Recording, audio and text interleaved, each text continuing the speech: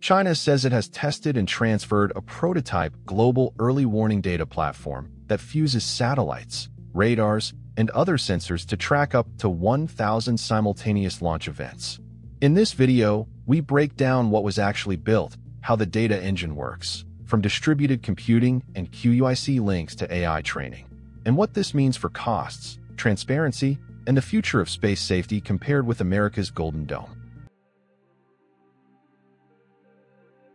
China's research team describes a physically dispersed, logically unified early warning platform that stitches together inputs from satellites, radars, optical sensors, and sea and ground-based systems into one live picture. Instead of replacing older hardware, the platform overlays a software-centric layer that ingests fragmented and heterogeneous data and turns it into unified outputs such as launch alerts, trajectory tracks, target imagery, and identification assessments. According to public reporting, the prototype has been tested and transferred for operational evaluation, with the headline capability to handle up to 1,000 simultaneous launch events directed at China from anywhere on Earth. While those numbers are developer claims that still need independent verification, they frame the ambition: planet-level coverage through aggressive data fusion. A notable technical detail is the platform's use of QUIC, QUIC UDP internet connections, a transport protocol that keeps data flowing quickly and securely across bandwidth-limited or intermittently connected networks. QUIC's features, connection migration, low latency handshakes, congestion control, help keep telemetry and tracking updates moving even when links are contested or suffer dropouts. Beyond transport, the architecture is designed so that every collected data point can be reused for AI model training, allowing the system to learn from edge cases and improve classification accuracy over time. In short, it's a pipeline that doesn't just move information, it gets smarter with use. Equally important is distributed, parallel scheduling. Instead of one central computer becoming a bottleneck, many nodes share the workload, each processing parts of the picture, then publishing standardized products back to top-level nodes for a coherent, up-to-the-minute view. This matters because early warning lives and dies on queuing speed. The faster an operator gets a trustworthy track with context, the more options remain available for measured, proportional responses and civil protection steps if needed. Chinese technical writing also highlights an integration approach that brings top-level command nodes into a unified situational environment. This aims to solve a long-standing problem. Different systems, bought at different times from different suppliers, often speak different dialects. By normalizing formats and metadata, the prototype promises to reduce translation friction and cut decision latency. The U.S. Golden Dome concept envisions a layered, global early warning and response architecture that links space-based sensing, terrestrial networks, and intercept layers through resilient, AI-enabled command and control.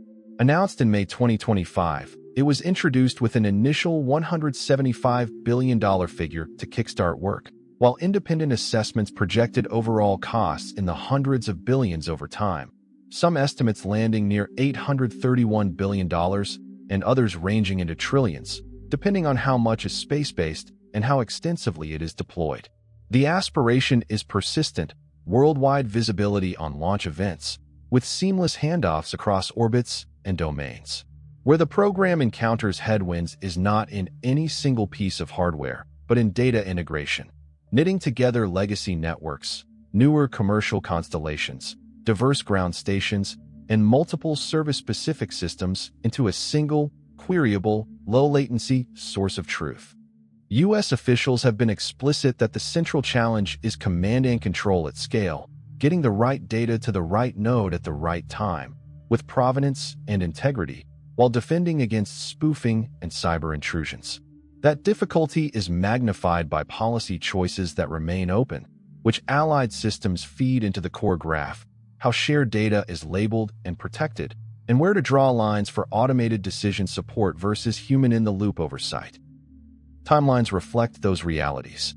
Public briefings point to near-term architectural decisions, followed by progressive demonstrations later in the decade rather than instant, full-spectrum coverage. Cost clarity also hinges on these choices. A sensing-first architecture that prioritizes fused awareness would be materially different from a more ambitious build that layers on extensive space-based response options from day one. Meanwhile, legal and norms questions continue in the background, particularly when proposals touch on space layer responsibilities and long-standing treaties. None of these issues make the program impossible. They simply mean that the path to a credible, scalable Golden Dome runs through boring but vital plumbing that actually work under pressure. The net contrast with China's approach, as reported so far, is about sequence. The US is still freezing a blueprint for a very large system of systems, while China is demonstrating a fusion-first prototype and learning by operating it. If China's prototype performs as described, the near-term effect is timeline compression. Operators see a coherent picture of launch activity faster, with clearer context. That undermines strategies that depend on confusion, such as mixing diverse flight profiles and decoys to overwhelm human attention, because a trained, fused system can prioritize anomalies sooner and flag what truly demands action. The practical outcome is better resource allocation. Civil defense notifications triggered earlier, tracking assets assigned more efficiently, and downstream systems queued in a way that conserves limited bandwidth and attention. However, building a planet-scale service that remains dependable under stress is a marathon. 3 external indicators will help audiences judge progress without access to classified dashboards. First, look for latency bands reported across exercises, how quickly a launch event becomes a stable track with confidence intervals. Second, watch accuracy metrics, false alarm rates, classification improvements after AI retraining, and performance on edge cases, lofted profiles, low signatures, complex staging. Third, monitor resilience. Outcomes from red team events involving jamming, spoofing, cyber probing, and link outages. Consistent disclosure of those bands, even in broad ranges, signals a system maturing beyond press statements. For the United States, 3 milestones will separate aspiration from execution. 1. A reference architecture that states clearly what's in the baseline and what's deferred. 2. Budget phasing tied to testable demonstrations, multi-orbit handoffs, cross-service command drills, and live data fusion with legacy nodes. 3. Operational exercises with published after-action takeaways on data quality, automation boundaries, and human factors. When those appear, the program narrative shifts from promise to proof. Regionally and internationally, expect diffusion effects. Taipei has discussed centralizing air defense awareness in a single command environment, and other capitals will explore similar fusions scaled to their needs. As more actors adopt early warning integration, conversations about norms and responsibilities in space will accelerate.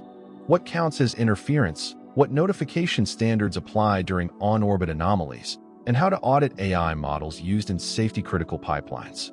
These are not abstract debates. They determine how fast information can move during tense moments while keeping human oversight meaningful. China's fusion-first prototype and America's blueprint-first Golden Dome are racing toward the same destination: fast, trustworthy, global early warning. The difference is sequence. China is learning by operating a prototype. The US is locking an architecture before scaling.